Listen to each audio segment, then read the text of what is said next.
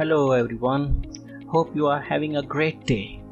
I am Farhan, you are watching educational YouTube channel DigiMastery. In this video, we are starting Microsoft Excel series complete guide from beginner to advanced level. In this Excel beginner tutorial, I will give you a quick introduction to Excel so you can start to feel comfortable inside the application, and I am showing to you just some basic layouts and you will have an idea where things are, how the spreadsheet is set up and how you can input values.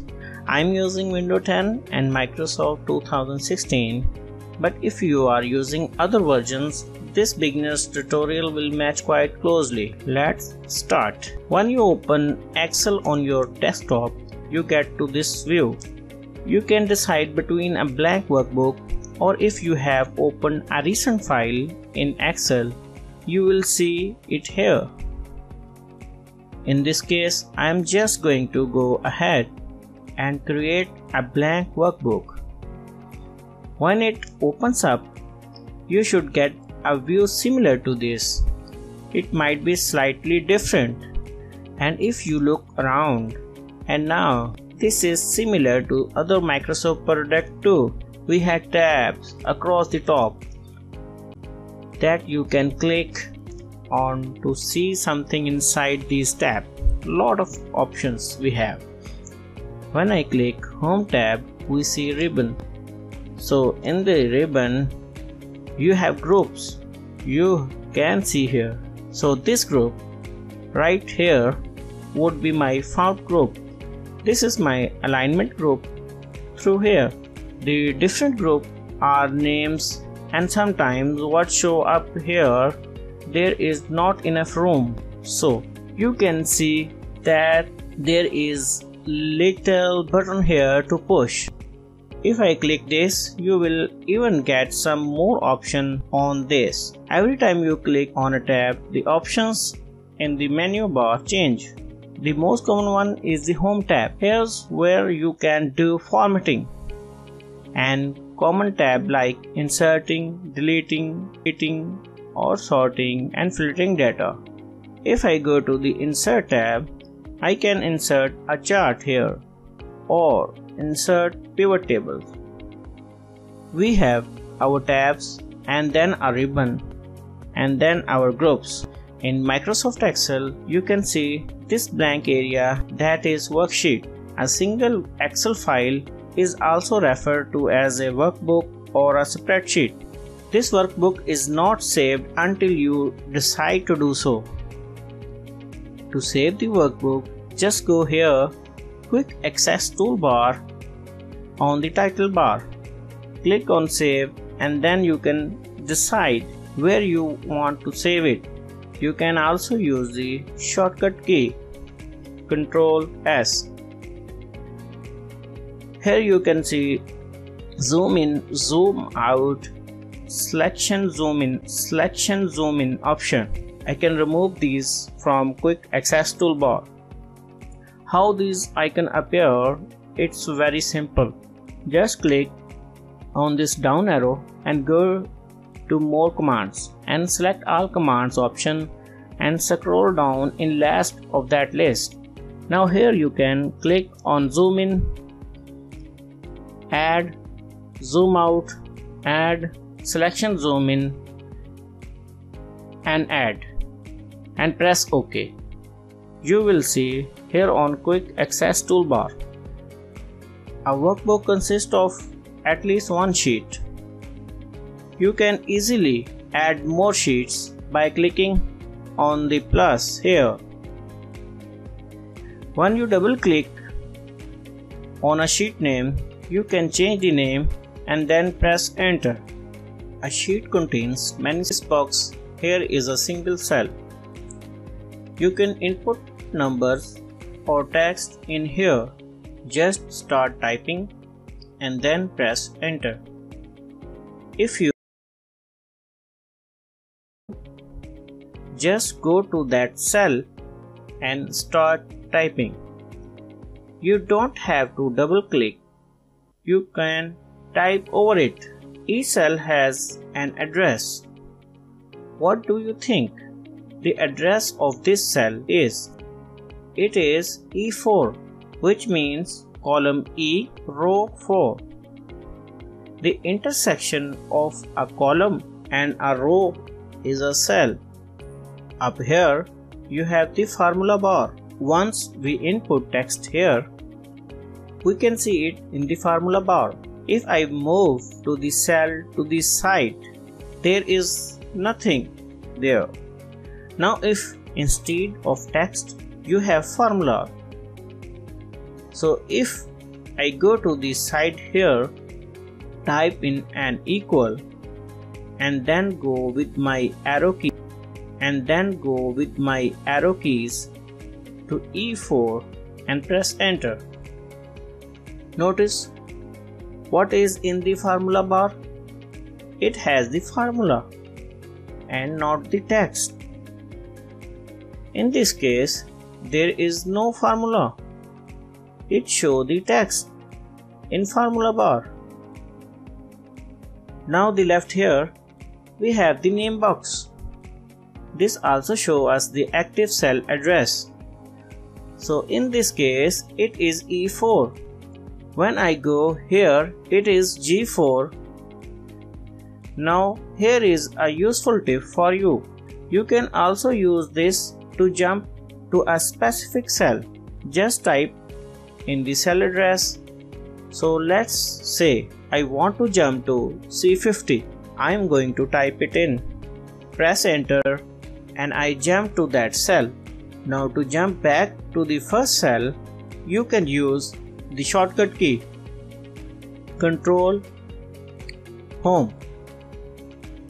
On the Excel grid, you can select multiple rows or multiple columns. Just go with your mouse and highlight the rows, or highlight columns, just select and drag. There are also a lot of shortcuts in Excel you can use. So for example, the shortcut key Control Space, select an entire column.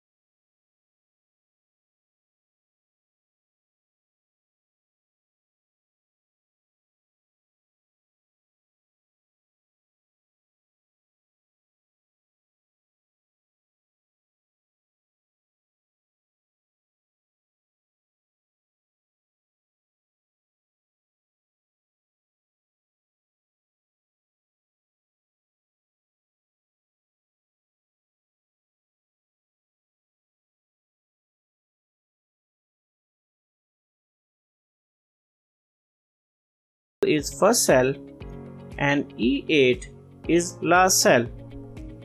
That is called group of cell or range. If I want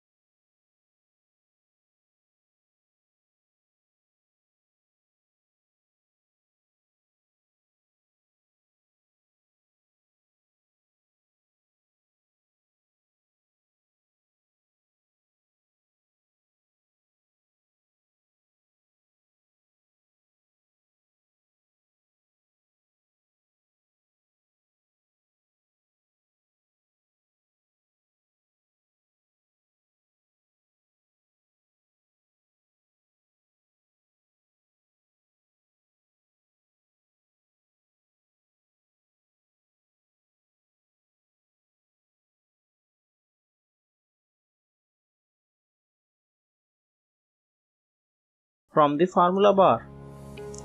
When I am here, there is nothing in that cell. To expand the column, I can move my mouse pointer, my cursor over here and just drag, or I can double click to make the column expand.